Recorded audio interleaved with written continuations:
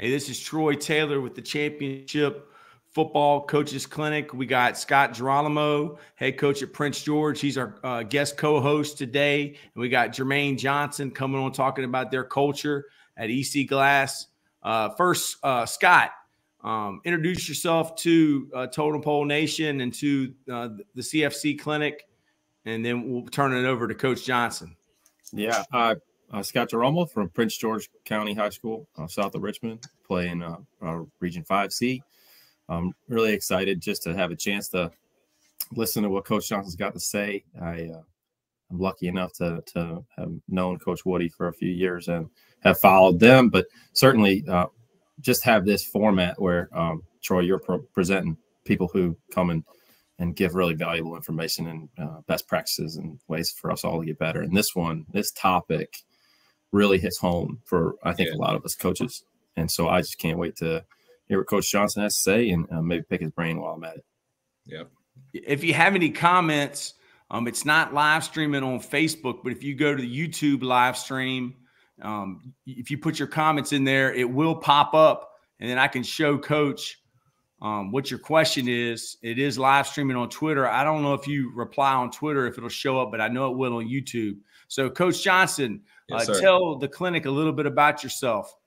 All right. First, man, I want to thank you, man, for having me on, man. You know, I think anytime as coaches, anytime we get a chance to like highlight our program and, you know, talk about our guys, man, like at the end of the day, that's why we got in this profession, right? Is for the young men themselves. So I thank you for the opportunity to talk about the program of EC Glass, right?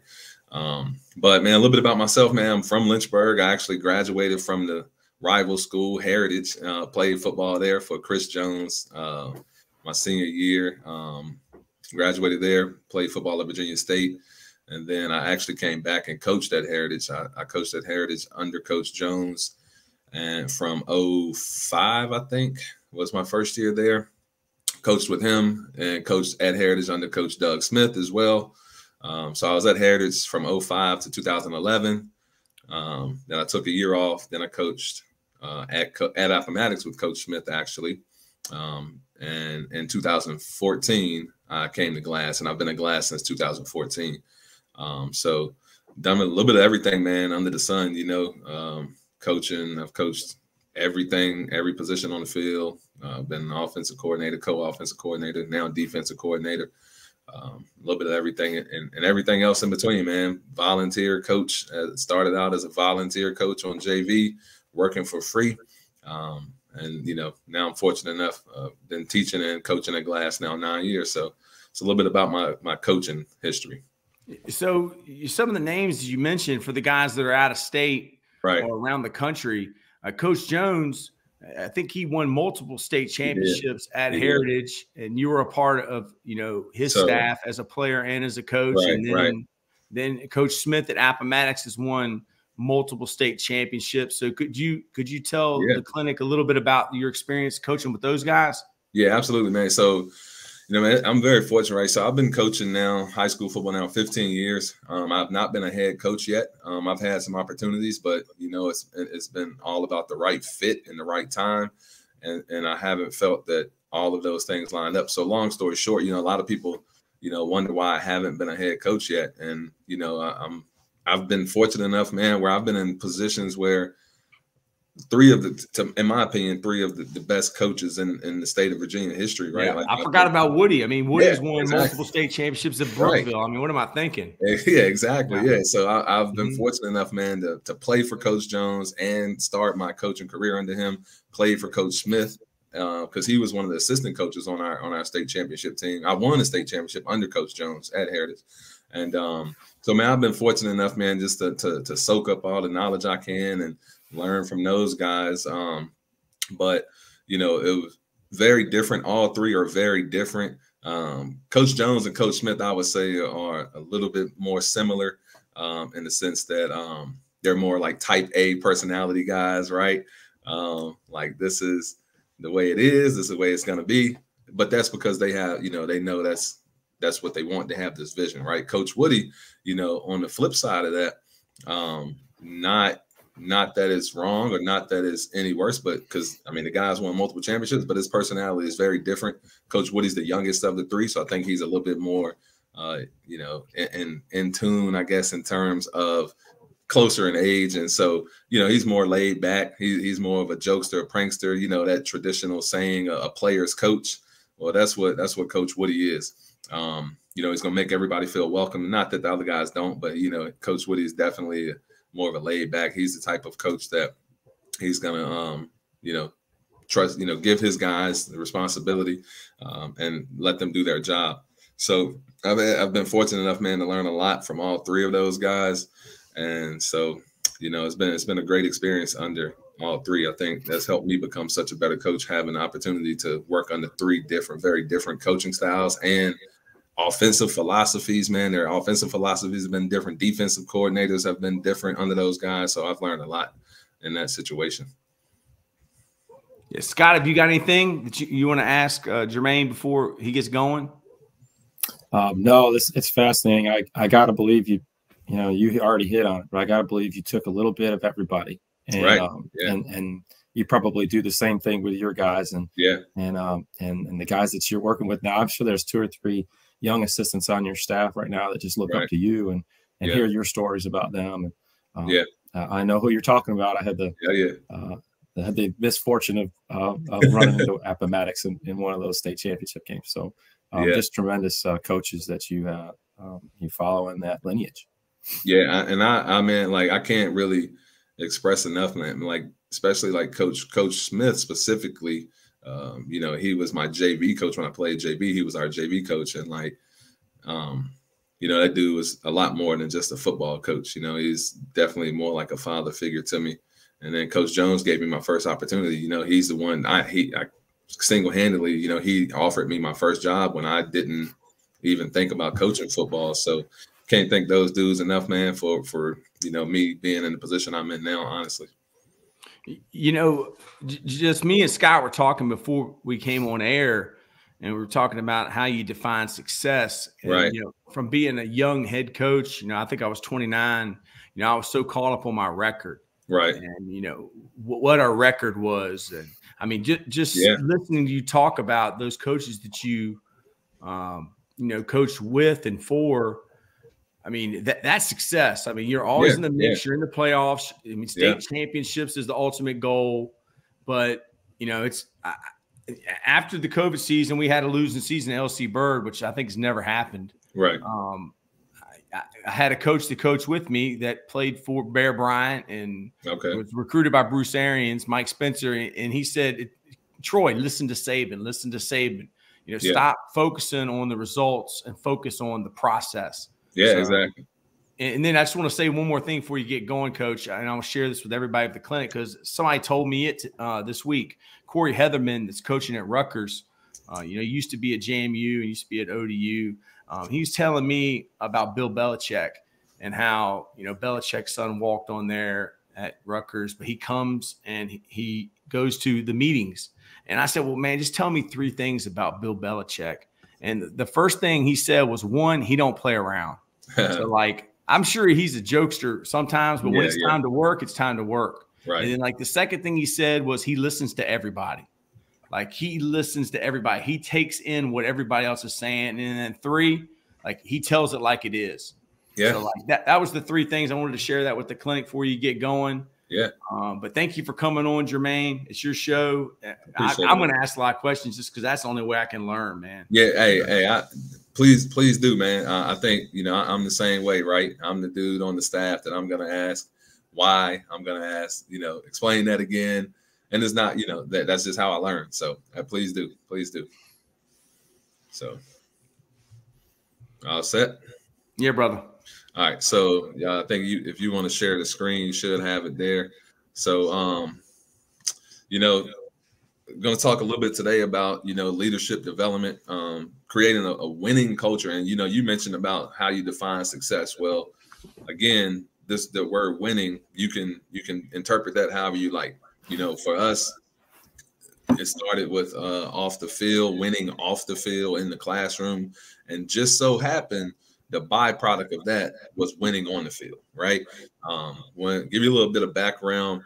When I got to Glass in 2014, Glass had not had a winning season in varsity football since 2005. They finished 2005 at 7-5, and then from 2006 to 2016, there was not a season where they won more than 4 games in football. Now, I don't know how much you guys or the people listening know about the tradition and the history of EC Glass football, right? Yeah, I know about it. Right. So you're talking about a powerhouse. Like, to this day, EC Glass is second most wins in VHSL history behind Hampton High School. So it's that type of program, and they fell on hard times. They, they had they made it to the state semifinals, I think, in '98, or a really deep run in '98, and then from '98 to really this year, or the last couple of years, we're trying to rebuild a program. Well, so we'll talk about the things that we did to change the culture. Ultimately, that's what it was that had to happen at EC Glass. We had to change the culture. So, well, how do you define culture? Because like I define culture kind of as, like you said, you're a history teacher. It's our way of life. So how do you define it? Yeah, exactly. So, you know the old saying, man, the old cliche saying, how you do anything is how you do everything. And to me, it's old, it's cliche, but I think it's true. And, so that's kind of what our philosophy is, right? Like, winning is not a sometimes thing. Coach Woody always says it's an all the time thing, and you have to win. And by winning, we mean giving your best, doing your best in every aspect of your life. And again, it's not, how you do everything is how you're going to do anything. And the passion, the effort that you put in. And to me, that's the culture, right? When you want to do the right thing, we had to get our guys at Glass. We had to get to the point where they wanted to do the right thing and not be influenced, because, Glass is an inner city school. We have a lot of students. Majority of our students come from low income neighborhoods. And so there's a lot of outside influence, right? And I think for years, the outside influence was winning the guys instead, and so we just had to change the culture by getting our guys to want to do the right thing more often than not. I think that's the easiest way to put it. And I think when you make the right decisions, all the other things will fall in line, if you make the right decision. So, Coach, I'm trying to change the screen here, but it's not. You might have to change it. I don't know, Coach. Can you look at it where you just have your PowerPoint up there, and you can flip to the next slide? Let me see. I'm trying to go. It says there's no slides here. Add file from. Yeah, because I only have control over to add it to the whether screen. You're sharing or not. Mm-hmm. Yeah, so I wonder how we can. Wonder if we can do it here. All right, so I stopped sharing just now. Yeah, it's okay. It's okay, Coach. So if we don't have the slides, yeah, you get that going, Coach. And I'll just ask Scott something. Scott, I recruited some of your players when I was coaching at Virginia Union. You were at Robert E. Lee, and you coached for a state championship. Y'all were a state finalist a year. You went to Battlefield. I think you went to the regional championship, and then you went and took over the job there at Prince George. Just from what Coach has said so far, what do you agree with? What he's talking about. Well, the thing that resonated with me the most, which I think has been maybe the biggest struggle, is trying to separate the success of choosing the right and for the success of winning a single rep or a single drill or a single day, single practice from success on the field, and knowing that one precedes the other, and that getting young men to buy into doing that doing the right thing over and over and over and over again will inevitably lead you to what ultimately we're going for, which is to be a better man at the beginning or at the end of the season that you were at the beginning. And so I can't wait to hear what he's got to say. Looks like he's got it ready to go on that topic. Yeah, I think we're good to go now. I think I figured it out. Hey, it's okay, Coach. Let's roll. All right, let's do it. All right. So on this slide right here, you'll see throughout the history, right? Like prior to we got there, Coach Woody got hired. I got hired actually in 2014 under the previous head coach. And I was there 1 year before Coach Woody. We didn't have record. You know, we finished that season at 3-7. I can tell you that, but I don't know what our team GPA was. But you can see there throughout the years, Coach Woody's very first season there, we had a 2.5 GPA and we finished 1-9. And you notice that asterisk right there. That's because actually we ended up forfeiting that game. We had a kicker, our backup kicker.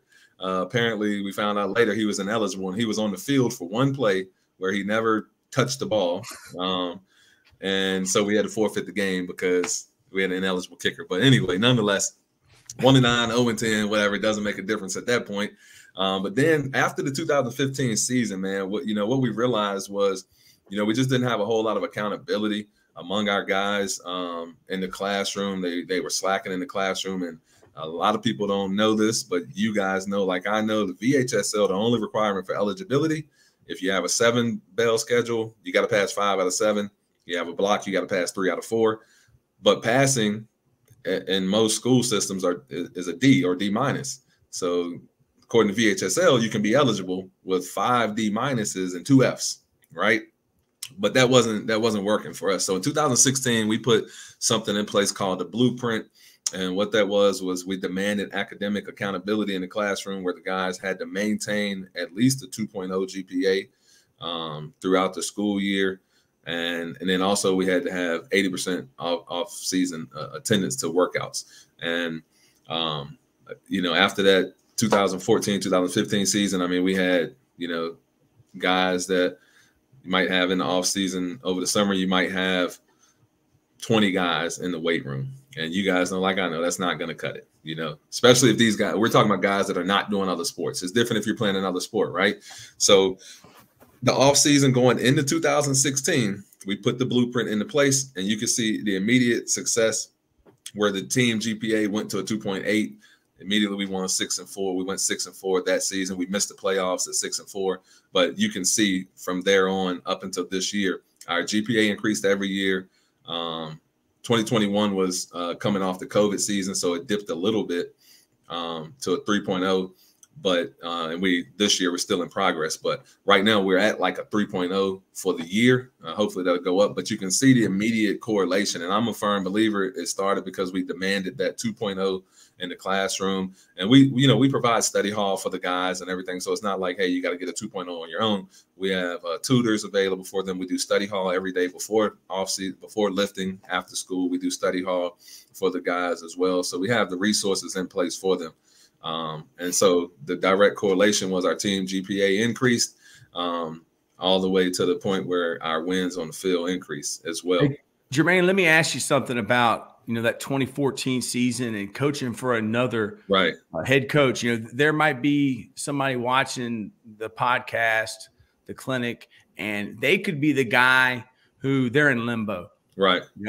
I worked for the old head coach. Now there's a new guy coming in, it's high school ball. You're in the building, or you could be the guy taking the job. Correct. And there could be a guy in the building, do I keep him? Do I not? Right. So could you talk from the perspective of being the guy in the building and how you handled that and how you got to stay? Yeah. So, I try to, again, I try to live my life and my coaching, my career by the way you do anything is the way you do everything. And like one thing about me, man, I'm going to give everything I have at all times. And I've always been like a team player type of guy. So, I don't mind doing the dirty work. I'm never too big. I don't care like what my job title is, what my pay is. Like I'll do laundry, I'll line the field, whatever needs to be done. Right. And so I think having that reputation, I've always been fortunate enough where the guys that I've worked under, they've always been able to give me good references, right? And the fact that I worked in the building, that's a plus because it's very difficult nowadays to find guys that work in the building who also want to coach. And so I had that, going for me. I think the staff, the 2014 staff of the guys that worked in the building, I think myself and only one other guy, came back. The other guys, they left and went on. But so I think, you know, coming in, you guys know how it is taking over a new program. It's always good to have people in the building that you know are, or people on the staff that are 100% bought in. And I think being in the building clearly says that you're 100% bought in. So I think that helped a lot.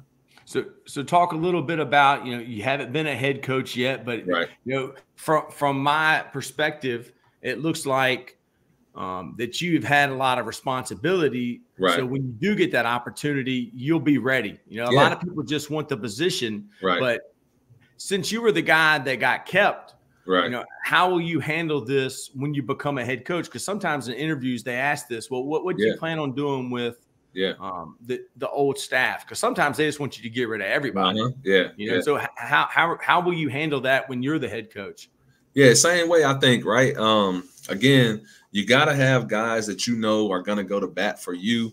And, you know, as coaches, we're not perfect, but I think you got to have all the arrows pointing in the same direction, right? There's more than one way to skin a cat. But at the end of the day, football is about blocking and tackling, no matter how you dress it up. And so having guys that I know, having guys that I trust, having guys that I know have my back, and they're going to believe in what I believe in, I think is how you decide who you keep or, you know, who you move on from. And so ultimately too, sometimes you get in a situation where you kind of left with what you have, because a good problem to have is a lot of the assistant coaches, right? If you have some success, people start reaching out to your assistant coaches and trying to pluck them from the staff because you guys have had success. So I guess it's one of those things, you know, it just depends on, you know, who's available, and again, who you know is going to be all in, right? I want guys to be all in, and guys that are available. Sometimes the best ability is availability. So I think that's how I would handle that, right? Go to first who's available, but then also who's in, right? Who's all in, right? Who do you know that's gonna have your back and have these kids back at the end of the day? Yes, sir. You know, for everybody that's been watching all the podcasts, you're probably going to say, Troy, you're saying the same thing every podcast. But if you haven't watched the Coach Mike Smith podcast he did with Kirk and Bird, he talks about his staff that he had at Hampton, and, you know, the winningest program in the history of Virginia. Right. You know, EC Glasses too. But he said he had three things. One, he had guys that loved the school. Yeah, he had two guys that loved the kids. Yeah. And then three guys that love the game. Yeah. He said, when you have that, you have something special. So like that was so powerful when he said that. I wrote it down on our board. Yeah, I'm about to do the same thing. I'm going to make a note of that myself, because I mean, it's you're exactly right. Because it's not about them. It's not about you at that point, right? It's not about you. It's about the school. It's about football, and it's about the guys that you're coaching. Nowhere in that equation do you, the coach, fit in. So that's how you know when you're able to put yourself before others, then I think you have something special. So yeah. So now this presentation is kind of long, man. So I don't think I'm gonna go through all of it, but I'm gonna try to hit on the meat and potatoes. And so this I started with this screen first because I want people to see the results. This is a result. Sometimes you put the results at the end, but I think you put the results up front. And I'm a firm believer, right, in this system, what we do. So this particular presentation talks about leadership specifically, and this is like a whole program that we put our guys through. Now, we were doing it before COVID happened, and then when COVID happened, obviously we had, you know, we didn't have guys in the building. Guys were hybrid, and some people were. It was weird, like so we couldn't meet. Yeah, we couldn't meet and everything. So we're gonna try to re-implement this in 2023, this season coming up. But you see, there's a couple things. We get with our guys, fall camp, and we teach them this, and this is what EC Glass football is about. And you know, you can see the bullet points there. And we try to instill this in our guys, especially the freshmen coming in, right? They're little, you know, like little Bambi out there, little baby deers, you know, in headlights. So we try to teach these guys from an early stage. These are the things of what our program is about. You do these things, and then you'll end up having some success. And here's some of the things that we have some traditions. And again, the top one at the list is compete every day in everything. And again, competing is competing with yourself, right? You do everything you can to the best of your ability, and that's competing. And I think at the end of the day, if you give your best, you compete in everything you do, then at night you can lay your head down and you know that you gave everything you had and you can sleep well at night. The second bullet point there is what the majority of this presentation is about, the Football Leadership Council. And, we started it out with a select few of guys, but over the years, we kind of expanded it to anybody. So at first, when I first started doing this, it was guys that are already your leaders, and these are your guys, your captains, if you would, and you developing these guys to try to pass it along. But then, more and more I thought about it. It's like anybody, if these kids have the desire to want to be leaders, then let's open it up to anybody. And so the FLC, the Football Leadership Council, is what the majority of this presentation is about. And I'll get into more details about that. And these are just some more of our traditions right here. The top offense and defense in the district, that's not every year, but these are our traditions. This is what we strive to have every single year. And the other bullet points you see there are the things that we strive to have and do as well. And again, it goes back to that word culture, right? All of these things on this list here, only three things on this list actually have to do with on the field things, right? Offense, defense, and special teams. The other 8 bullet points, or whatever, how many ever it is, they have nothing to do with on the field things. These are all things that happen off the field. So that goes back to your culture, right? Like how you do things throughout the day in the building and whatnot. I love the point that you made, that you start with, what you want at the beginning. So it's like, what is that saying? You start with the end in mind. Correct. So like our principal, LC Bird, the tradition of football here, it's up there with glass. It's pretty important. Right. So like our principal is very supportive, and her whole thing is like work hard, play hard, and take care of each other. So we try to embody that in our program. But like I tell our kids, like this is the 3 things that we want out of our program. Is 1, we want to change lives. So like we're trying to make you a better person because you were part of this program. 2, we're trying to help get you to the next level, whatever that means. And then 3, we're trying to build champions for life. So like it took me, I think I even had to go through a losing season like Troy. Like, what is the most important thing? It's like, boom, those 3 things. Like if that's not one of your, if that ain't your goals, then we're not on the same page. So like, absolutely. I just wanted to add that in there. Like it's important to have everybody say, this is what we're doing right here. We're trying to change lives. We're trying to help kids get to the next level, whatever that means. And then 3, we're trying to build champions for life. Yeah, absolutely. I mean, the wins and losses are a byproduct of doing all those other things, right? I mean, that takes care of itself.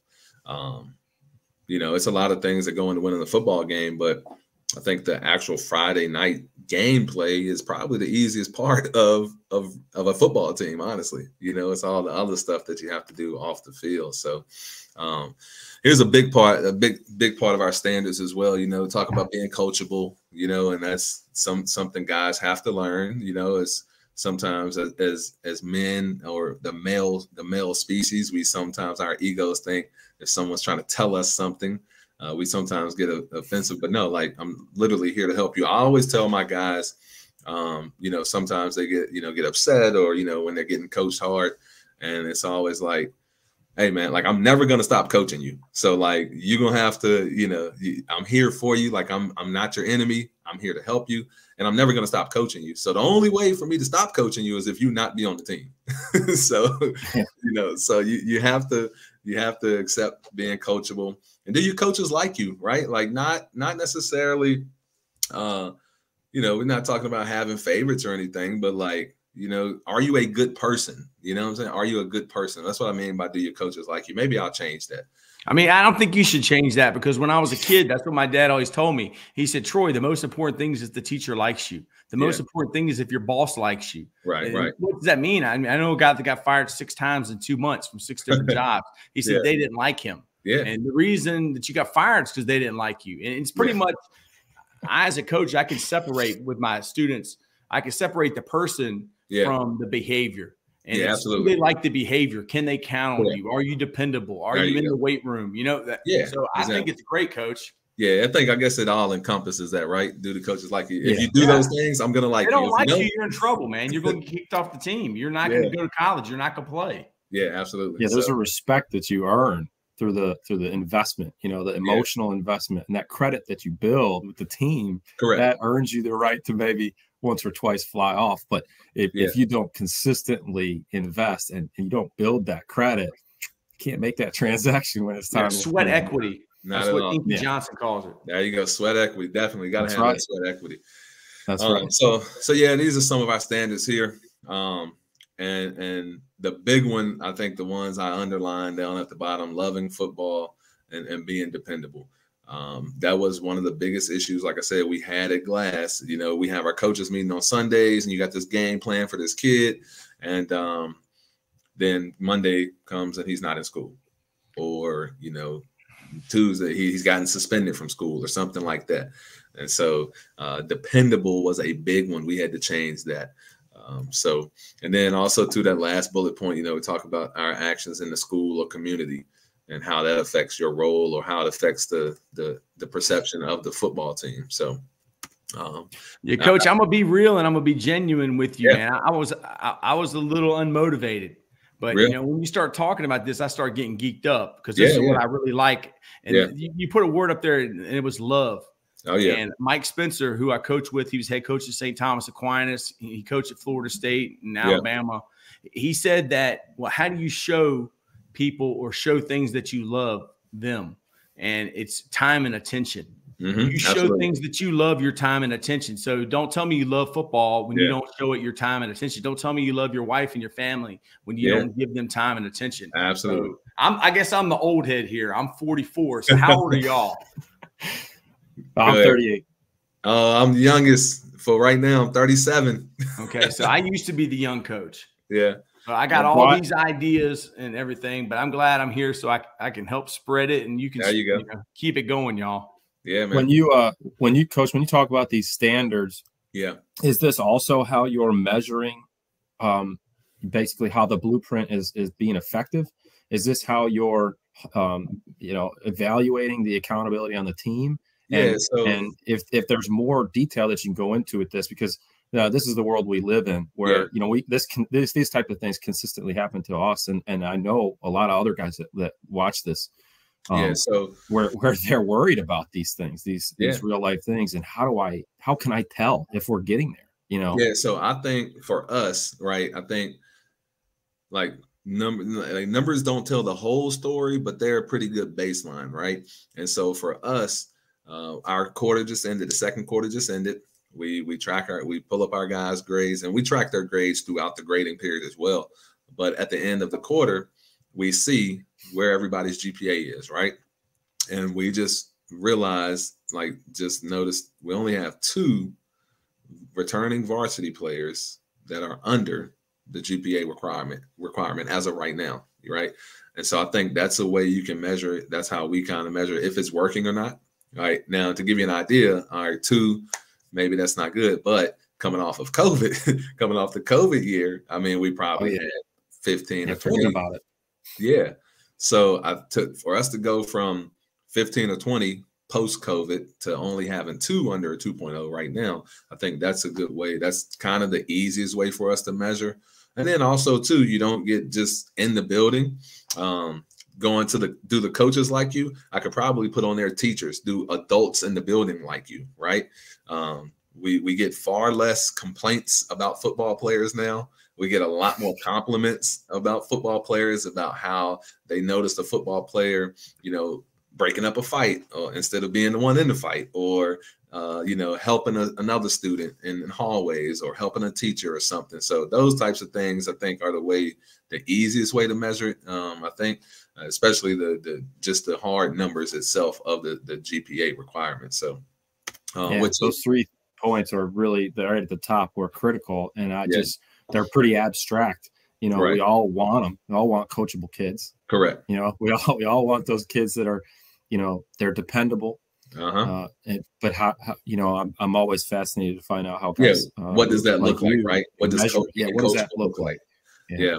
And I think that's, for us, I think that's how we kind of measure that, right? Is And I tell kids all the time, man, like your GPA, the reason colleges look at GPAs, it doesn't tell how smart you are. It tells how self-disciplined you are. It tells how teachable you are, teachable, coachable you are. Correct. Yeah, exactly.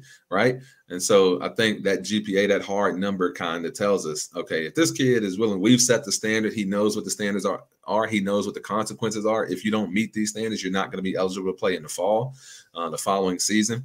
And they meet that standard. So I think it's pretty clear, right, that they're being dependable. I think it shows that they love football. And we tell guys all the time. I mean, every year we have to cut guys. Every single year we've cut guys that were starters. I remember the first year we put it in place.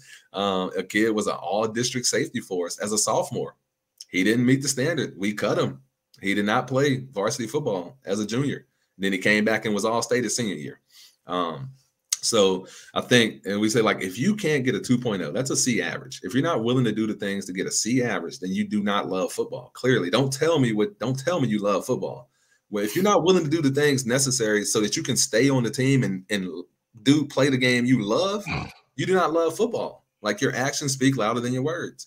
And so I think that's how you measure it, right? If you're getting that GPA, then clearly I think you love it enough that you're going to do what you have to do, even if you don't want to do it, right? Like, school's not always fun. Let's be industrious, you know? I love it. That's an excellent response. Yeah. So I think that's how you kind of measure it. So, yeah. So we started out with a 2.0 GPA, but then we thought about, after we got it set in stone and got guys accustomed to do it, we increased it to a 2.3. And the reason for that is because that's what the NCAA requirement is, right? We thought about it, like, all right, cool. We got a bunch of kids that have 2.0, but they're not even eligible for a Division I scholarship or Division II scholarship for that matter, because the GPA for Division I is 2.3 and 2.2 for Division II. So we increased it to 2.3, and the mindset behind that was, if you don't play college football, it's not going to be because you weren't eligible, right? So we did that. We bumped it back down after COVID, quite honestly, just because kids were coming off homeschool and online school and no school at all.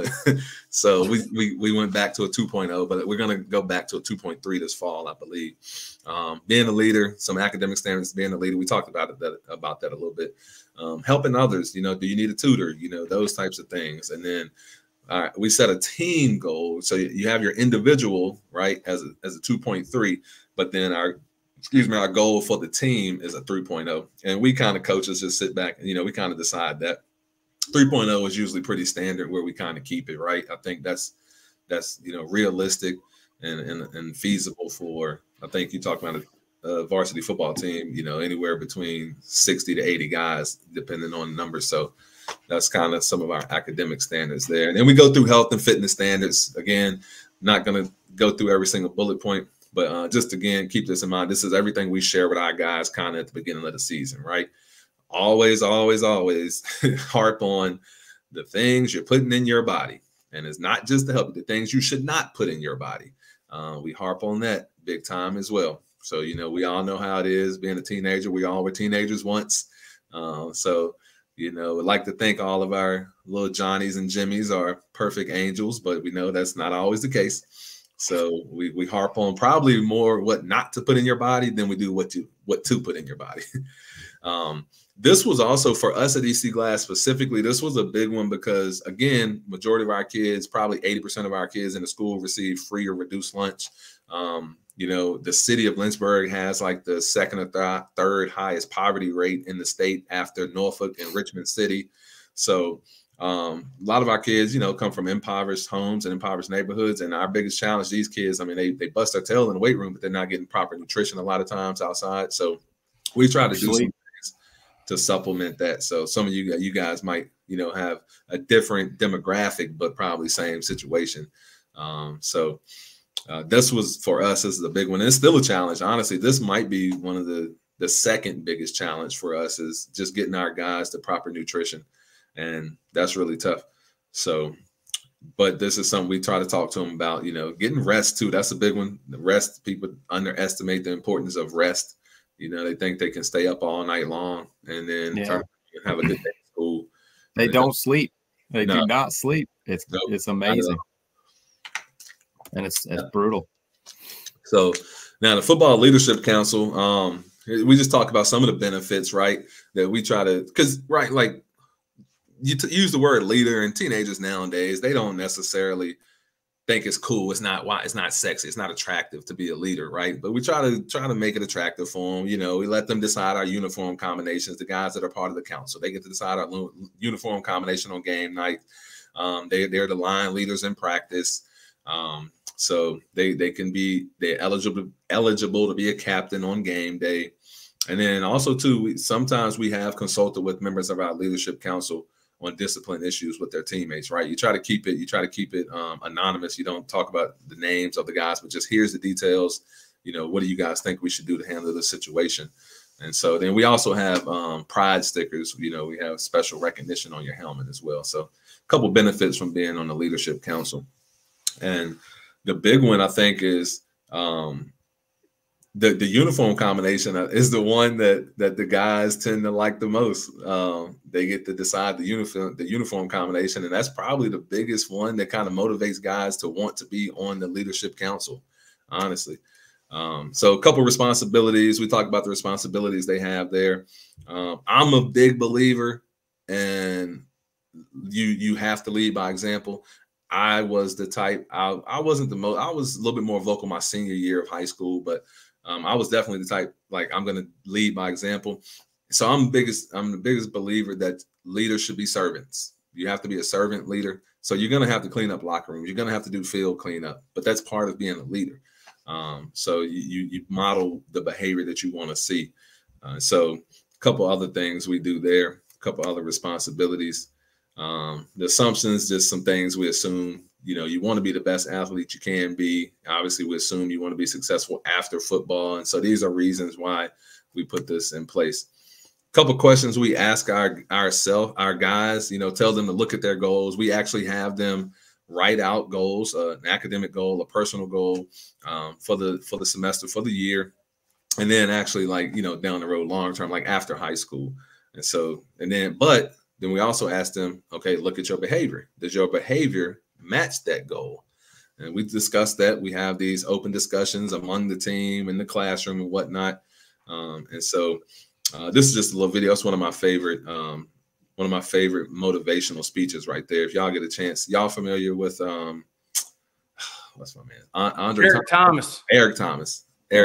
Yeah, I would say Andre Thomas, but Eric Thomas. Yes, the guru speech, man. That's still to this day. That's still one of my favorite speeches right there. Gets me fired up.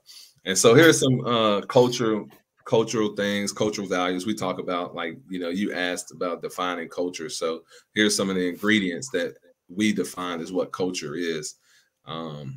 So you have the different things, what common values are, the common language, right? And then common qualities, right? I think that's how you define. And this culture could be defined as in a city, you know, but also within a team as well. You have these common values. People believe the same, you know, common languages, common qualities, right? We've never met, right? I've never met you two guys personally, but we share a similar culture in the fact that I know we have common values, common language, and common qualities and customs just because we in the same profession, right? And so that's how we define kind of what defined culture is. Our team, you know, motto and ethos is who we are, what we're about, and how we behave is how you define culture, right? Coach Taylor, I think you kind of hit on something like that earlier too, about what culture kind of looks like in your school. You know, everybody wants to talk about discipline. Well, coach, how you got to handle discipline, or your team's undisciplined, or you're an undisciplined coach. And I take the Urban Meyer philosophy, which is discipline is 90% prevention. 100%. Yeah. It's like I agree with it you. from happening before it happens. I agree with you. If you have a disciplined team, you don't have incidences in the locker room. You don't have incidences after the game where kids are fighting each other. Yeah, absolutely. So we want to prevent it. And when you're disciplined, you have to have somebody. I mean, the word discipline comes from disciple. You have to have someone that shows you the way. So like your leadership council, they're the guys that, hey, this guy is the standard. He is what we are looking for. Correct. He is 100%. what it's about to be, you know, on an EC Glass football team. He's a 4.0 student. He never misses a workout. Right. The big thing with Dion, I just saw this on Twitter. I didn't watch the video, but he's showing the guys how to treat women. And we talk about that. Yeah. If you can't treat women the right way, like, you're going to have a hard life. Absolutely. You can't be a part of this program. So can you talk a little bit about that? Did y'all see that video that I'm talking about? Yeah. Saw that. I saw, I don't know if it's the same one, but yeah, I think I did. Was it a young lady there speaking to them? Was that the same video you're talking about? That he had like a female guest speaker? Yeah, I think I did see parts of it. He lined several women up that were in the program. Oh, okay. What did that amount to, Coach? Say again. What did it amount to if y'all saw it? Because I didn't. Yeah, I didn't get to see it either. Yeah, I mean, it was just really, it was really laying it out there. At Colorado, we're going to do this. We're going to treat women with respect. We're going to honor them with our behaviors. If there's another person in your life that you're, close to, that you're in a relationship with, and anything happens that even remotely looks like abuse, it's a wrap, is what he said. Yeah. You don't call, don't text, don't email, don't come back, don't wear our stuff, because you're not going to be a part of our what we do here. And it was real short and sweet. Yeah. But specifically, there's a lot of female staff now in and around these programs, and there's coaches on staff that are females, and these guys, I think they respond to him and his message, and so it reaches a lot of kids all over the country when he says stuff like that. Yeah, absolutely. We had always a little apprehensive. You're looking for team managers, and usually it's female young ladies that want to do it. We had 4 this year. They were unbelievable, actually. Like I had, I've been at Glass 9 years. They were the 4. They were just unbelievable. The managers we had this year, but yeah, we had that same conversation with our guys as well. Like, look, on the buses and stuff, the managers are sitting up front, first of all. But however, there's going to be times where, they're going to get out of your eye gate. You're not going to be able to see your players and your managers 100% all of the time. But we had similar conversation. Like, at the end of the day, these girls are someone's daughters. You have sisters, you have mothers, you have grandmothers, and, treat them the way you would want to treat your family members. So that's huge. I think that's honestly, that's a good way, honestly, to kind of define of how you should conduct your life, right? How you treat women in your life, and you do that, and you'd probably be okay. So, yeah. A couple things we have here too. A couple of leadership myths. We just kind of break down.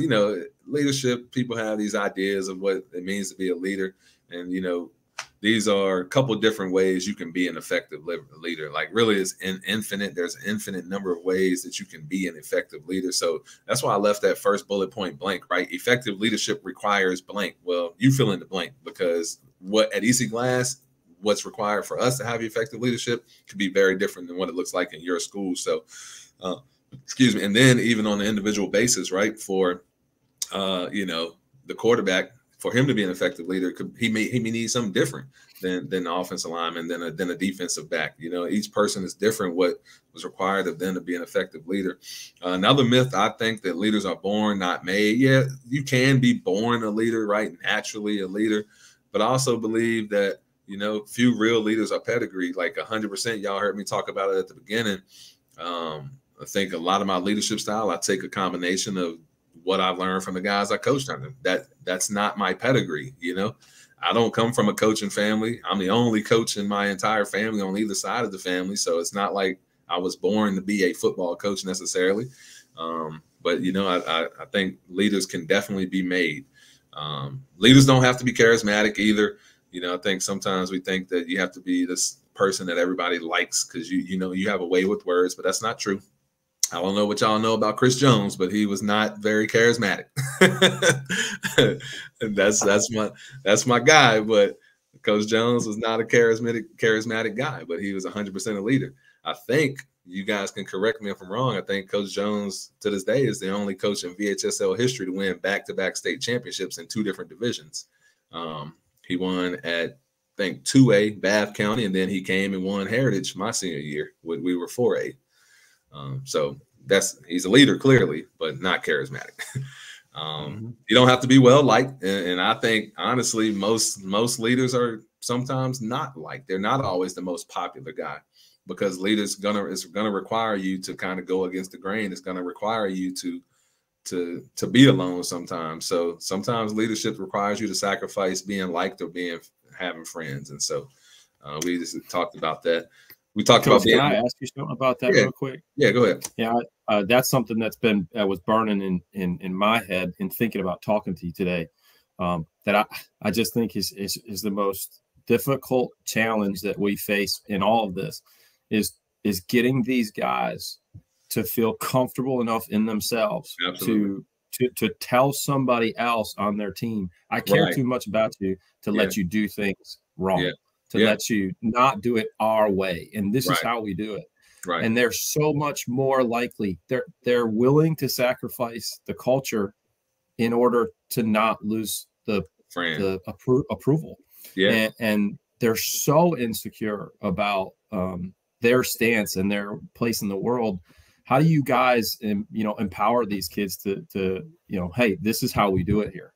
Yeah. Or bring the others with them. And make them compelled to do the things that you want them to do. Yeah, I think that's definitely a challenge, and I would be lying if I said we had this perfect solution for it. I think one thing we try to do, we do try to bring in guest speakers at least once a week to talk to our team after practice. Usually a little quick 5-10 minute talking session, right? And all of those are usually centered around empowerment, trying to empower our guys to do the right thing, to be the example that the teammates need. So that's one of the things for us. I think it works sometimes, but again, like I said, you still have guys like some of your best players. Like I'm having that struggle right now. One of our best returning player, he's going to do what he needs to do. He's going to lead by example, but sometimes he lets his teammates slide sometimes, because they're friends. So I think understanding the greater goal, right? Understanding that, I try to tell them if this person gets mad that you're trying to help them, then maybe they're not your friend to start with, right? I want my friends to help me be better. So, correct them. There's a way to do it, right? Tell them, show them. You don't have to be a jerk about it, but, be positive and, we try to encourage them that way. So, can I just say, this is what I've always said about leadership. All leadership is caring about the team. Mm-hmm. And that doesn't matter if you're a good player or a bad player, but you care about the team and you're a good teammate. That's the greatest thing that anyone could ever say about a player is he is 100%. A great teammate. If you're 100%. Not a great teammate, then you're a turd and you're probably bringing your culture down on your team. Absolutely. And the easiest job a coach can have is when his best players are his hardest workers. Yeah. And when your best players are not your hardest workers or they're turds, then you're going to have a very, very hard job as a coach. And the greatest teams, the coaches don't lead. You're exactly right. So these are just things that we say. And I mean, you say it and you say it and you preach it, and then it ends up some of the seniors don't do it, but there might be a freshman or sophomore that does. Absolutely. So, I mean, it's a constant battle, man. And it's something you talk about all the time. I mean, leadership is just caring about the team. Yeah. And, are you a good teammate? Yeah. What do good teammates do? What do bad teammates do? Bad teammates leave practice early. Bad teammates miss practice. Bad teammates worry about their stats. Yeah. Good teammates sacrifice for the team. Winning is more important. Yeah. One thing we tell our guys, my fault. Go ahead, Coach. Go ahead. No, I'm good. Yeah, no, I was going to say, like, we kind of, all the things you were just saying, we sum that up and we tell our guys, treat us like you treat your girlfriend. You think about it, right? Anytime, seriously, because and it sounds, the guy's like, what you mean, Coach? But think about it. If you're about to go take a shower and you're afraid your girlfriend's going to wonder what you're doing, you say, I'm about to go take a shower. I'll text you back in 10 minutes. I'm going to bed. I'll text you back in 10 minutes. Every moment your girlfriend is going to know, you're going to be accounted for. Your girlfriend will know where you are every minute of your life. And I was like, it's not that we're trying to control you, but if something comes up, we need to know. Like, we want to know first. We want to know if it's something we can help you with, but we can only help you if we know. And so That's kind of how we tell our guys, like, treat us like you treat your girlfriend. If you're going to be late for whatever reason, you need to stay back with the tutor. I bet you your girlfriend knows, you know, that you're going to, you can't meet her before she gets on the bus because you got to stay back with the tutor. So we need to know too. And that's kind of how we sum up. We kind of sum up, you know, our accountability right there. So I kind of skipped through the attitude stuff because we've kind of hit on that already. But, you know, one of the things the guys, you know, they want to know, like, sometimes when you talk about trying to develop their character, they kind of look at it as, you know, we're trying to control them or change them, or, you know, don't want them to be themselves. And so I'm a big proponent on my on the field coaching. When we're doing drills or we're running the play, like, why we do it, I explain why we're doing something. This is the why. And I think it's important for to explain the why on the character too.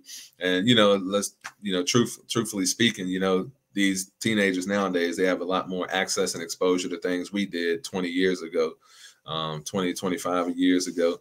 So, you know, we have to help them develop character because they have exposure to more things. Things are coming at them a lot sooner. Another one, that's that third bullet point. Most high school athletes, they're not going to play college football, right? And most college athletes are not going to play professional. So our job is also to equip them for life, in the sense that you're going to have high character. You can't be late to work. You can't be, you know, if you have a wife and kids, there are people that are depending on you to be there physically, emotionally. And so character is the way, you know, that's you focus on character, and that just keeps you accountable, man. You know, we use that word a lot around our program, accountability. And I think it just sums up a lot of stuff. A lot of things fall under being accountable. Just knowing that other people are dependent on you. You know, I tell my guys all the time, like, I have no choice but to be successful or to do the right thing because I have other people depending on me. And I'm talking about my own family, right? My own biological son. I have to do the right thing for him. And so same thing with you being a member of this program, you have to do the right thing because there's other people depending on you. You have teammates, you have coaches, you know, and honestly, your family, some of them may have family members that are depending on them to maybe not make it to college or make it to NFL, but they have to stay out of trouble. They have to eventually graduate high school and get a job to help around the family. So that's why one of the biggest reasons we focus on character right there. Like the greatest coach of all time, in my opinion, on this subject matter is Lou Holtz. And he has 3 rules, and they are: do what's right, do your best, and treat people how you want to be treated. Yeah. And he was the best, and he still is. I mean, it's just, he's a great coach, and this is what he preaches.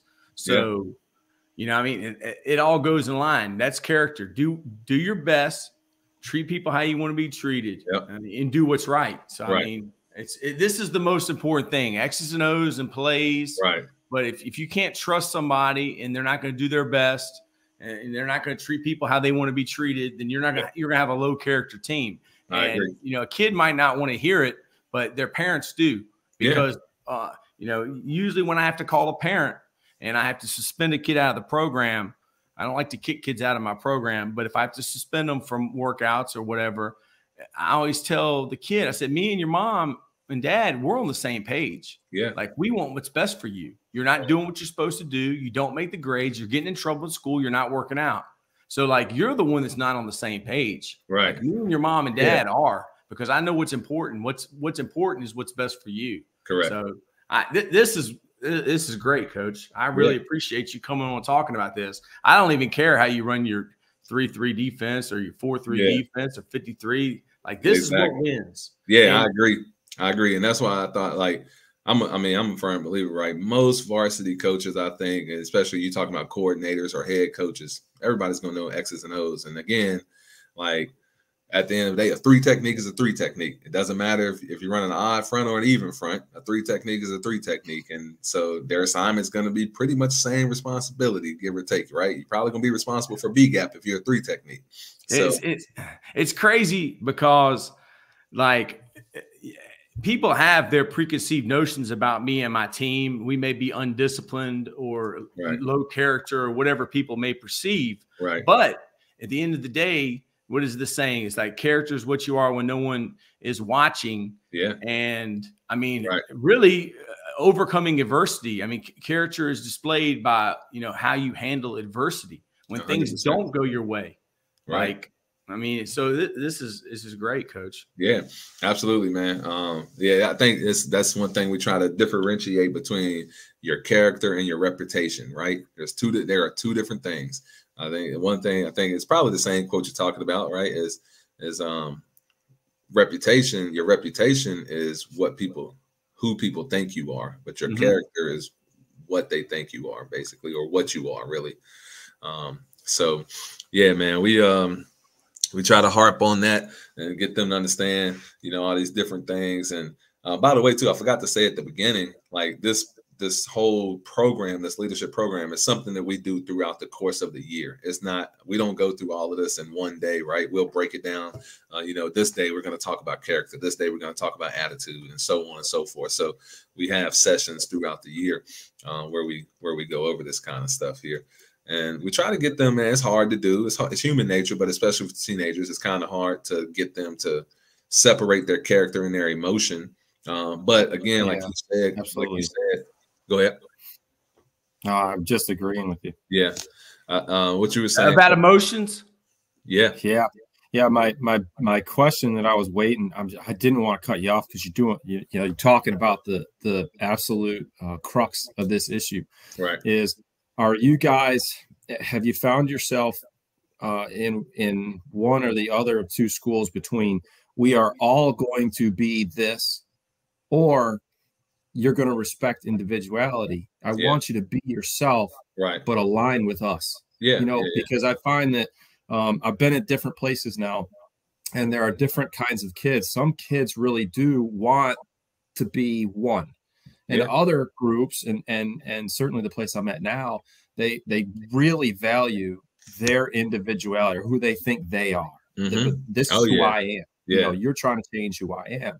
And I think it's either one or the other, right? And I wondered if you guys fell into one of those two schools, and if you did, you know, honor, say, I want you to be yourself, but align with who we are. How do you do that? Yeah. You want to go first, Coach Taylor, or you want me to? I mean, I don't think you could play for a coach like me and coaches that we have and not realize that, hey, man, I can be myself. Yeah. Because when you're not yourself, you're not being genuine. Yeah. And kids know phony. And, you know, as a coach, all I can ask is that, like, I mean, go back to Urban Meyer. I mean, look at the guys he coached at University of Florida. He told Percy Harvin, he said, the only time I'll ever be upset with you, Percy, is when you stop being Percy Harvin. Right. Like, who do you want Percy Harvin to be? But anybody but Percy Harvin. Yeah, exactly. Let Percy Harvin be Percy Harvin. Yeah, absolutely. But we're all working towards these same things. One, we're going to change lives. Two, help get you to the next level. And then three, you know, we're going to build champions for life. So, like, we're all on the same mission. And if you're not on that mission, that's okay. You're just not part of what we're doing. You're not on the same page. Right. That's really what I got to say. I don't really get too philosophical about. No, I think it's great. No, you're right, man. You're right. You're in the nail on the head. It's not too philosophical. And I got to keep going. I'm sorry, man. This is really what I like now. Okay, so you got Bill Belichick. He coached Lawrence Taylor. All right, Lawrence Taylor, he was a wild man.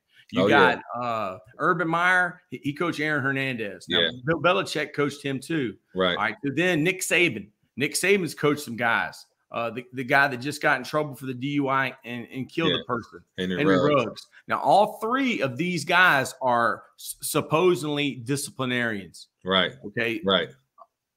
But were their players always disciplined even when they were not around that coach? And what was it about that coach that caused those guys to be able to conform and to do what they were supposed to do to, you know, win? Right. You know, that's what I kind of think, because sometimes as a coach, people come to me and say, well, Troy, you know, your players are outside and they got water guns. Yeah. Well, I mean, that's great. You know, it could be a lot worse. But, absolutely. You know, you really can't control kids or people when they're not around you. But why do they act a certain way around you and a different way around someone else? And that's what I would like to ask Nick Saban and Bill Belichick and Urban Meyer. Like, how were these guys able to conform under you, but in other areas of their life, they weren't? Yeah, I mean, I'm nowhere, don't claim to be the coach that either three of those guys are, but I think it has a lot to do with the culture that they have established in that place, right? So they know when they're at practice, when they're on campus, when they're in the presence of their teammates or coaches, this is the expectation. This is the culture of this environment, right? But then in a different environment, it's a different culture. So they kind of are committed. Adapt. Yeah, they're like water. Exactly. I mean, they adapt. Yeah. So I think, yeah, you're absolutely right, man. You know, we've had, even at Glass, we've had guys that were on the football team get in trouble in the community. Now, thankfully, we haven't had that within the last probably 3-4 years, but 2016, 2017, I remember very vividly, we had guys that got in serious trouble in the community. But they around the team, like, what? Like, I never would have guessed that kid would have that type of even the ability to, you know, or even would be in that environment. So I think it just goes back to like the culture of their environment, honestly. And that's why hopefully, you know, what we hope with us trying to develop the character and the culture of our guys is that hopefully they'll consider when they're in the community or when they're not in our environment, hopefully they'll consider the fact that they are a part of another family, right? Our football family, when they are going to make a decision that could be a life-altering decision or what might be considered a bad decision, right? I hope that's the whole purpose of us trying to develop these guys, because you mentioned it, right? Champions for life is the ultimate goal. Man, it's no greater feeling, you know, having a guy that you coached, seeing that guy go on to be have a stable job, be an upstanding member of the community, be a great father, be a great husband. And you see that kid, you know, 10, 15 years down the road, whatever the case may be, and he still calls you coach. You know, I started coaching pretty young. I started coaching at my alma mater when I was 19 years old. So I literally coach guys that I played with. Like, I was a senior and these guys were like freshmen. And so I was coaching guys that I played with and they still call me coach, like, to this day.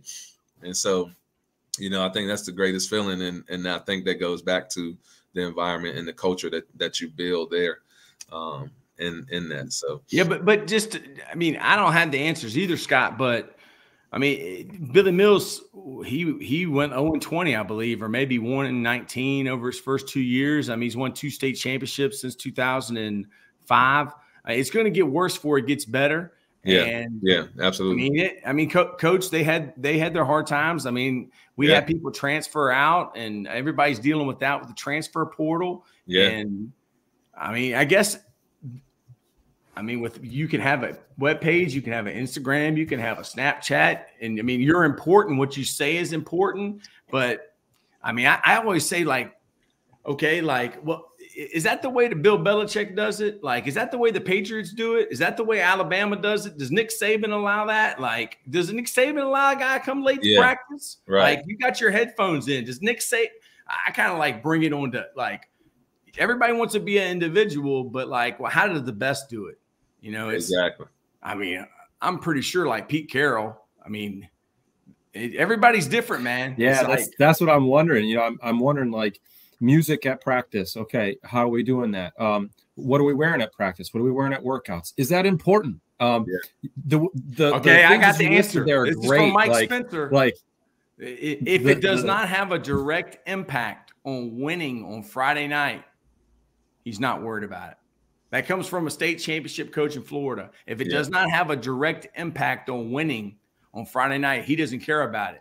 Now, me, I don't care what color shirt you have on or shorts. I just want you to be there. I'm just giving examples. And I guess there's levels to this. You know, in Alabama, we want them all individuality. The same thing. If we can just get them there, okay, good. All right, you worked out. That's good. Okay, so music at practice. I've done it. Yeah. And dude, I have to be able to coach. Like, you can't have it over. There might be a time for it, but there's a time when we're coaching individual. I don't need, music, and we got to install, or we got to, like, it's a Monday or Tuesday, and we got to, like, a lot of times I run the scout team. I got to, simulate Highland Springs' offense. Yeah. I mean, I have to teach you their entire offense, scout team guys. So right. we can't be bebopping and listening to music at that time, but dude, it's like you said, it's 1,000 different ways to skin a cat. And there's no one way to do it. Like Coach Bedwell was one way. Billy Mills is another way. I mean, there's been 6 state championships this year, and I bet you all 6 guys are different. It's just like, what is your way? Right. And when it comes to those emotional responses and then the character responses, that's really kind of where I was focused. Like, the guys they're going to be emotional and they're going to respond emotionally because that's human nature. And how do we get them? How do we convince them that, okay, look, life is better lived on this side because you can make better decisions. You think clear. Okay. You're the best self that you have. You're getting deep right now, okay? Yeah. Because you're getting into something called emotional IQ. Do you know anything about emotional IQ? Yeah, I took a lot of psych courses in grad school. Okay, so I don't know anything. I just heard Jay-Z talk about it with Kevin Hart, and he talked about his dad, and his dad was never there, and he did not understand that as a kid, and that made him angry. But then when he found out that his dad was never there because he was trying to find out like who killed his brother because the cops didn't care. Yeah. He understood. So emotional IQ, you've taken more psychology classes than me, but emotional IQ to me means that I understand my emotions and why I feel the way I do, but I also can understand other people's emotions and why they feel the way they do. And then with everything that I come in contact with, it could be like Martin Luther King. He was a leader. 66% of the people did not approve of him when he died. But he had people that were anti-civil rights that didn't like him. He had people that was on the civil rights side fighting for black civil rights that didn't like him because they thought, oh, this guy, he thinks he's all this. And there's haters everywhere. Right. So emotional IQ. I mean, I never knew this until Jay-Z talked about it. I mean, we talk about that with my class and with our team. Why do you feel the way you do? Why does someone else feel the way they do? Right. I mean, have you ever heard a coach tell you that, Scott? Yeah, mostly it's just been the ability to separate how you feel right now from what that person's saying and what the message is or what you're trying to convey to somebody else or what you need to do. So give me a specific example. Football, it's just well, for us in football, it's an ebb and flow throughout a game, right? It's something's happened on the field that's not good. That's the easiest one that we always use. And man, that's going to get my emotions up high. Yeah, how am I going to respond to that? My response to that is the most important thing. If I can separate the frustration and figure out what's next, then I'm worried about what can actually help me achieve the outcome I want, which is what is that Urban Meyer thing? E equals O plus R or whatever it is. R equals O. Yeah. What is it? E plus R equals O. I mean, I think that's your answer. I mean, that's the focus 3. So mentality, right? The coach at Salem High School, he talked about momentum in a game and overcoming adversity. I mean, it's master coaches are great at that. Like, how about Jacksonville? I mean, what Trevor Lawrence just said about Jocko, good. You threw 4 interceptions, Jocko Willink, good. Yeah. Did y'all hear about that? Yeah. No, I didn't, but I mean, that's what he said. He was like, the coach showed him that at the beginning of the year. Like, well, good. Like, I just got suspended from class, good, from school, good. Well, we'll just find someone else to play. So, I mean, I guess, like you said, it's how you respond. Extreme accountability. But I'm sure you're going to go over that because this levels of leadership is really cool because the hardest thing I think to get across to these kids is what you guys are talking about right now, verbal leadership and using that to, I'm going to let you, Jermaine, I'm going to let you take over. Yeah. But I want to say my dad always said that I would rather see a sermon than hear one any day. Absolutely. And that's a big, long poem, but that's what I tell our kids. They don't even know what a sermon is. Yeah. I would rather see a sermon than hear one any day. Absolutely. So go ahead, Coach. That was a wise words. I might steal that. So It's a very long poem. It's great. You might see me quote you on Twitter on that, man. Yeah, that's why I'm doing this, man. Dad, right? Yeah, Shane Reynolds told me I should not do this. He's like, Troy, you should not do this because you're going to talk too much and you don't want people to know how you think. And this is really how I think. So that's great. People that don't know me, you're watching this and you're really getting to know me because this is how I operate. Yeah, absolutely. Same with me, man. Like, I mean, I think, it's kindred spirit here, man. I feel like, it's our first time really conversating, but yeah, I'm the same way, man. My girlfriend tells me all the time, like, if I go out somewhere, I'm going to get held up because I was running my mouth probably. So, talking to people about who knows what, any and everything, man, any and everything. But so for the sake of time, I'll just leave with this one, the 5 levels of leadership, but like in the levels of leadership here, the pyramid is broken up for a reason intentionally, because obviously you got the leading by example is probably what most people do, honestly, right? You don't have a lot of people that are vocal. Most people are going to show up, put their head down and go to work. I mean, we had 2 twins. We have 2 twins on our football team. They're both juniors right now. They have not missed a workout in their high school career. Not one workout, but neither one of them like touched the field for us, right? They're the lead by example type of guys. But because they're not verbal, or they're not one of the best players on the team, people don't look to them as leaders. They're the first people to come to mind to me when you talk about the type of kids you want in your program. I mean, you're a junior in high school and you haven't missed one workout. Like, I think maybe they missed one because of some family circumstances, but that may be one, and I might be making that up. But seriously, right? You have most people, I think, lead by example. They don't say a whole lot. Then the verbal leadership, I think, as you said, Troy, you rather see a sermon instead of hear a sermon. It's easy for people to say the right thing, and that's why I put that at the bottom. We all can say the right thing, but are you going to do the right thing? And the leading by example is probably where the majority of people fall. Right? They're going to show up, do what they're supposed to do, might not say a whole lot. But the pinnacle and the smallest percent of leadership, and I said before, I believe, is being a servant. You have to be a servant leader. One of my favorite quotes of all time is, by Lao Tzu, and it's, the best leaders. I'm paraphrasing. It's a quote, but I'm gonna paraphrase this quote. One of the best leaders. The best leaders are those that when everything is said and done, the people will say, we did it ourselves, right? They don't even give the leader credit because that leader's a servant. That leader's not there for credit. That leader's not there for recognition. The best leaders are servants and they help people be better.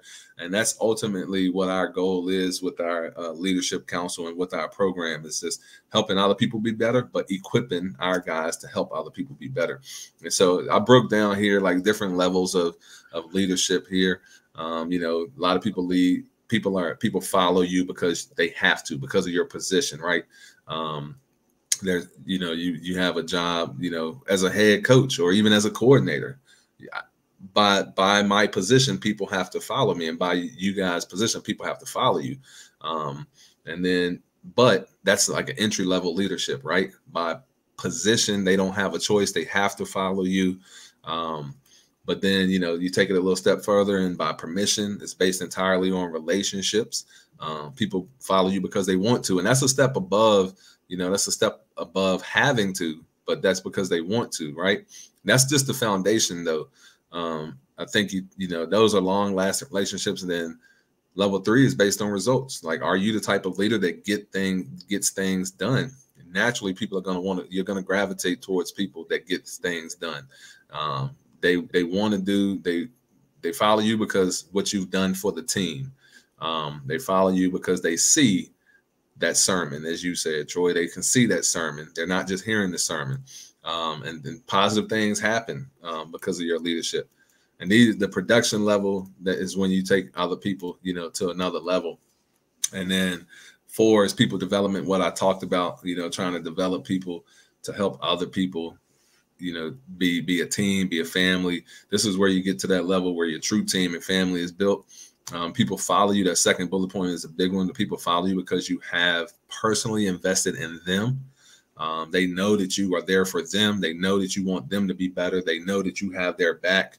And that's level 4. And then the pinnacle is the highest, most difficult level. Honestly, most people, I don't think a lot of people ever reach this level. I know I haven't reached this level yet, but it's just over time. I don't know that you ever reach the pinnacle. It's almost something you strive towards, right? I think by doing levels 1 through 4, then you're working towards level 5. But it's almost like that the hamster wheel, right?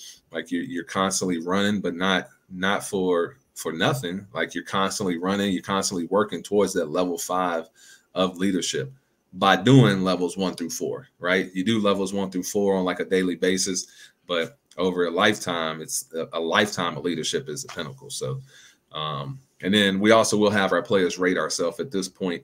In this point of the presentation, this point of the session, we actually have them rate themselves. Where do you think you are right now in your level of leadership? And we ask them to be honest. We'll talk about it with the ones that want to share. We'll get them to share where they think they are and why they think they are at that level, and make them give examples, right, of where they say they are at that level. So that's just kind of, how some of the things we do, at our program. I can share this. I'm willing to share this if anybody wants to see it or whatever. So anybody watching, if you want to comment, you can put your email, Coach. I don't know if I have access to that, but. Yeah, I just want to talk about Saban and Belichick. Terrific. I mean, they're the 2 greatest of all time. If you have never seen the program that was done on HBO about Saban, it's the best. It's the greatest coaching video of all time. Oh, man, it's so great. And, they talk about, trying to get up the mountain, and you're trying to get up the mountain and trying to get up the mountain. Then eventually you become the mountain. You're what everybody else is trying to be. And, that's what they've become. They've become the mountain. So, I mean, like Saban says, when we win a game, it's no big deal. But then when someone beats us, it's, like the Super Bowl. That's one thing. And then, I mean, just to get back to Belichick, I actually know Saban. Jules Montanar, I think he just got hired at East Carolina. He was telling me about when he interviewed with Alabama. And, as a high school coach, we have such a great opportunity to talk to so many different college coaches. I always try to get one thing. But he told me when he interviewed with Saban, it was just him in the room. And Jules asked him, Coach, what's your secret? And this is what Saban told him. He said, some people are good at evaluating talent. Some people are good at developing talent. The greatest of all time are good at both. You can evaluate talent and then you develop the talent. I mean, that's I guess that's what leaders do. Yeah, absolutely. You can evaluate somebody, that guy, and that's another thing about Coach Bedwell. Coach Bedwell you would say, man, that guy, he's wild, but everybody on his staff, he got the most out of him. Yeah. He knew what that guy was good at, and that guy was good at the equipment. You do the equipment. That guy's good at he like squeezed the most out of everybody, and whatever they were good at. Yeah, and that's what it's all about, man. You got to find people's strengths, and not just in your players, but you're right. I think just in people in general, the people in your lives, whether that's your coaching staff or what have you, any type of relationship, honestly, right? People have different strengths. And I think any type of team or organization you're part of, when people can operate in their strength, they take pride in it. And, they want to do well because they're confident. They take pride in that strength. And then it just ultimately, benefits the team as a whole. You have everybody working at their strength and doing the best thing. So I think it's a good point.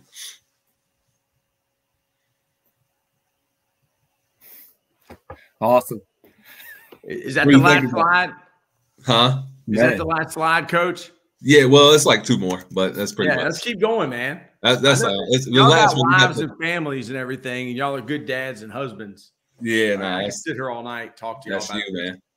That's you. So now this is the last slide right here. It's just the cost of leadership. We just kind of break down to, you know, the different, you know, what's it going to cost you? You have to sacrifice some things. You know, the price tag of leadership. We talk about a self-discipline.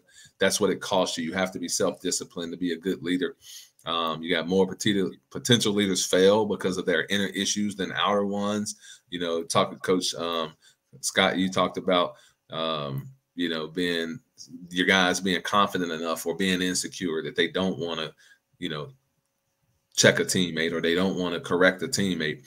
And so that's an inner issue, right? Like and that kid has potential to be a great leader. That person has potential to be a great leader, but because they're not confident enough to express that leadership, right? Yeah. Then they fail. They honestly fail at being a leader. Because we feel like we failed as a coach, you know, because we didn't give them that. We didn't empower them. Right. Yeah. So, you know, again, that fourth bullet point there, right there, you know, we try to say, you know, live what you teach. And this is for myself just as much as it is for the guys, right? You live what you teach, you do what you say, be honest. And then you mentioned this, I think, Troy, you mentioned this earlier, you know, putting the group ahead of you, right? Put the team, how much you care about the team. You know, you have to put the team before yourself. So, couple things there for, you know, the 21 irrefutable laws of leadership right there from the law of sacrifice.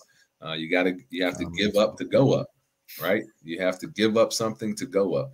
And you think about that, like, what do you mean? Well, you think about it as a weight, right? If you put this in literal terms, right? Literal terms, if you have weights weighing you down, like say you're laying, you know, you have a 45-pound plate on your back. Well, in order to get up, you have to give up that weight. You have to remove that weight. And the weight in terms of leadership, the weight is the insecurities or the self-pride or whatever, right? You can use many different things for the metaphor, the weight metaphor, but you have to give it up in order to go up, in order to rise and be a leader. And also to elevate the team. All right. Again, sacrifice, I've used that word several times. You know, the true nature of leadership is not power and prestige. Being a leader does not mean you have all this power. It does not mean, oh, look at me, I'm prestigious, I'm this person, or I have this job title. It's all about sacrifice, man. I can't stress the servant, that servant mindset, that servant word more. Is a sacrifice. And so that's one of the laws of sacrifice. And then when you become a leader, you lose the right to think about yourself, honestly. Again, it goes back to just putting others before yourself and being a servant, putting the team before yourself. Everything you do when you are a leader, everything you do, and you guys know this being head coaches, and I've been fortunate enough, even though I don't have the head coach title, I've been fortunate enough where I have some head coaching responsibilities. Everything you do, you think about how it helps the team as a whole, right? How is this going to make the team better as a whole? And that's just one of the sacrifices that comes with being a leader. It's not about what do I want to do. You know, I don't want who wants to go meet on a Sunday or a Saturday, right? You want to leave the comfort of your home and go to the school or however you do your meetings, whether you do the meetings on, like, it's not something you want to do, but again, it just comes with the territory. You don't want to do. I don't like doing study hall. Like, you know, after you had school all day, and now I'm gonna have my guys in the room for study hall for another 45 minutes before we go work out. It's not things you want to do, but it's not about me. It's about the greater good of the team. So, and that's ultimately the higher levels. We try to get them to understand the higher level of leadership you reach, the more you're gonna have to sacrifice. So. You know, you want to go play college football? Okay, well, you're going to have to sacrifice a lot more than what you're sacrificing now at the high school level. Not saying they don't sacrifice a lot now, because we demand a lot of our guys, right? I'm sure you guys do too. But it's only going to be more. It's only going to be more demanded of you when you get to the college level. So, you know, that's where we end at. And then it's just my contact info. So that's all I got, man. Yeah, just thinking back to Lou Holtz. If none of y'all have listened to Lou, make sure you go YouTube. And I mean, the guy used to sell VHS tapes for $1,000 to IBM. All these, man. I mean, you try to dub it and like it wouldn't record right. I mean, it's like it was crazy.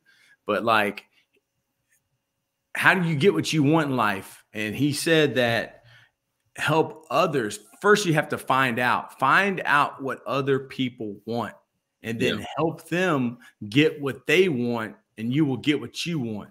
So, Lou Holtz is a mastermind. If you've never studied him, help others get what they want. Those kids that are on your team, what do they want? Is it just because they want to wear a jersey? Is it because they want to get a D1 scholarship? I mean, that's something we talk about all the time. Yeah. Like D1 scholarship, that's great. I mean, but, there's only so many Division I schools, and Josh Allen didn't have a D1 scholarship coming out of high school. Right. And Aaron Rodgers didn't have a D1 scholarship coming out of high school. So you might have to walk on. Yeah. And recruiting's not an exact science. No, and, it's not at all. You first of all make good grades. Make good grades. You have a 4.0, you go anywhere you want. Be a good kid and work hard. And that's it. Boom. That's what's important. Make good grades. Be a good kid. Work hard. Yeah, you need to put that on. Boy Saban talks about taking the butts out. Like, you be an and guy. He's this and this. Don't be a butt guy. He's this but. Right. He's got this. Take the butts out. Yeah, that's a good one. You said Saban said that? Yeah, that's a was that on the HBO show? Because I feel like I've heard that. I don't know what I saved it because I say it again. Say it again. What he said? You take the ands, you take and put more ands in, take all the butts out, so that when someone talks about you in the recruiting process, talking to the coach, they say, yeah, he runs a 4.4 and he's got all the metrics, and he's got a 3.5 GPA, and he's at every weightlifting, right? And he cares about his teammates, and he's a captain. Don't be a butt guy. He runs a 4.4. And he's got the metrics, but he didn't make our 2.3 GPA, or he didn't come to 85% or more of our offseason, or he wasn't voted as captain because he doesn't have leadership quality. Yeah. So Saban, be a hand guy. I wonder how many players that they bring to Nick Saban, and there's not many buts, because Saban. I mean, I always tell these kids, man, they don't have to find a reason to recruit you. They find reasons not to recruit you. Right. You can't control how tall you are. You can control how much you lift or how fast you run, but you can control your GPA. So don't give them more reasons not to recruit you. Cause that's what they're doing is well, I don't know. He might not be big enough. He might not be fast enough. Yeah. So, because that's what they're doing. Yeah. There's no such thing as a perfect football player. I've never heard anybody. Trevor Lawrence, they said, was, what did they say? Peyton Manning. Yeah. He's probably, they say he's a generational quarterback. Right. So, yeah, man. Coaching is our ministry. Right. That comes from Joe Taylor. I worked for Virginia Union. He'd been saying that for years. We are really changing lives, and we have more effect on kids than preachers do in a whole lifetime, because we have kids in the classroom and we have kids on our teams, and I want to say thank you, because y'all the next generation, man. Y'all going to keep this going and just make this the greatest country in the world, as it's been for a long time, man. Yeah, I appreciate like I said, I appreciate the opportunity, man, to get on here just to talk about our program, man. I think you talked about, to Coach Taylor, you talked about a lot of the perceptions that people have of your team. It's the same around here. I can't I can't tell you how many times when we post our team GPA, right? People are like, no, I know. People on social media and stuff, they don't believe it. They think it's a lie, because it's EC Glass and. Our schools, like I said, just by the location of the school in the city, it's in a rough neighborhood. The school is smack dead in the middle of the city. You see on Twitter, I'm always posting Midtown Boys. Well, literally, it's in the middle of the city. Yeah. And we're on lockdown. I should be cautious saying this. We're on lockdown a lot, but not because of what happens in the school, but around the community. So they do caution. And so people see that kind of stuff on the news, because, of course, the news only reports when something bad happens, and something happens in the neighborhood. But it's always wish they report your GPA, because 3.4 is incredible. Ain't it though, man? For 120 kids in the program, 9 through whatever 12, that's incredible. 3.4. Yeah, that's tremendous. I just can't speak to the level of buy-in, man, from the guys. At the end, everybody talks about like, what do you guys do? What do you guys do? Like, how you guys do that at a school like EC Glass, right? Like where you have, like I said, 80% of our students get free or reduced lunch. And, we have, it's a Title I school, and, all these different, what people would perceive as challenges. And I don't use the word challenge a whole lot. I like to use an opportunity, right? Every week, it's an opportunity for us to do this, or this is an opportunity to do something. But it's the guys, it's the people in the program.